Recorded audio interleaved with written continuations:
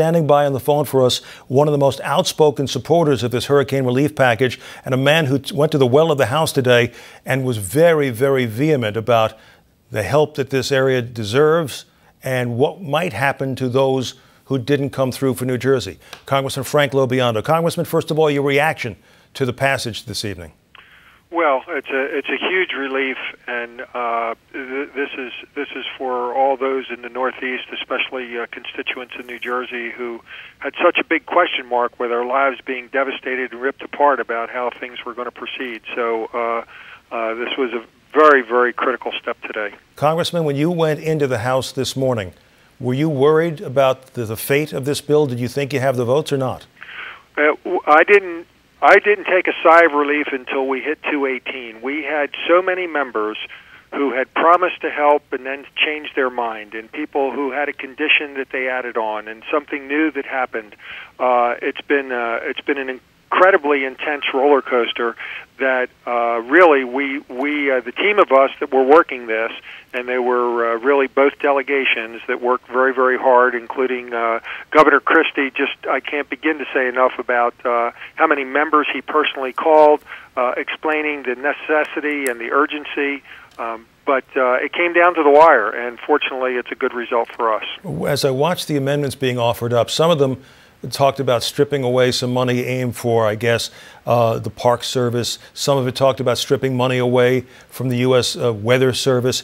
Some of it talked about stripping money away from the Interior Department so it couldn't buy more federal land. Where did these amendments come from? What was behind this sort of philosophy? Well, you know, they were working under a process where any member of Congress was welcome to, and I guess encouraged to, offer amendments. There were just about 100 amendments that were actually offered. What you saw today were the amendments that were made in order, and these are from members of Congress from across the country, some of which who were worried about things that were not even in the bill, but they wanted to kind of emphasize their position. Others, I believe, misunderstood what was in the bill, try to do some clarifications from their perspective, and it's the process we had to work through. You spoke about, and we showed on the air this evening earlier, your speech where you mentioned what the people in Florida had been through in the past and what they're likely to face sometime in the future when they have hurricanes. You mentioned tornadoes in the Midwest. You talked about the San Andreas Fault in California. Did you feel that you were being hung out and left to dry by some of your brethren? Well, by those members from states that have received disaster assistance. In fact, the statements that I was able to pull up with the official record from members of Congress from California, from Missouri, from Katrina-affected states, Louisiana, Texas, Mississippi, Alabama, the folks from Florida, all of which, when they had their disaster, they were literally asking for money before the storm was over. In the case of Katrina, they had a $60 billion package that was passed by the House and Senate and signed by the President in a single day, less than 10 days after the storm. And these same members had the hypocrisy to try to suggest to me that either our misery level was not high enough, or that we were not important enough, or that there was a different set of standards, or that, you know, some ridiculous, shameful reason of why they were going to deny this federal help, and it was just totally unacceptable. You know, we in the media look for sometimes trends when they don't exist, or paradigm shifts when they haven't occurred.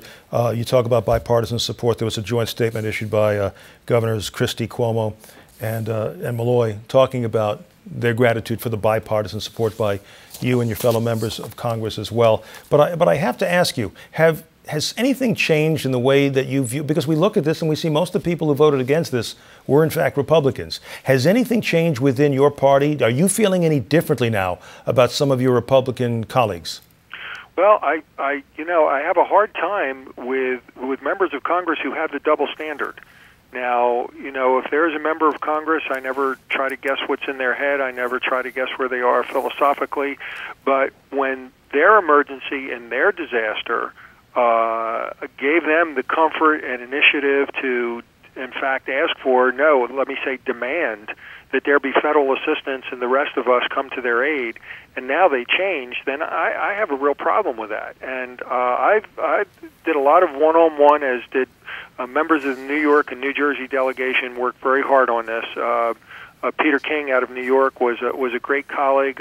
We've talked I don't know how many times a day, Saturdays, Sundays, midnights, comparing notes, trying to figure out where to go with this. And every time we turned around, there seemed that there was somebody else who had a different set of standards for us. And I don't think you can do that in life. I don't think you certainly can do it in the situation we're in here. And this isn't about some wheat deal or something like that. This is about people's lives. Some of these people have lost everything. Some of these people don't know which way to turn. And we're not talking about 1,000 or 2,000 people. We're talking about tens of thousands of people. We're talking about thousands and thousands, tens of thousands of homes and businesses that in many cases were just totally devastated.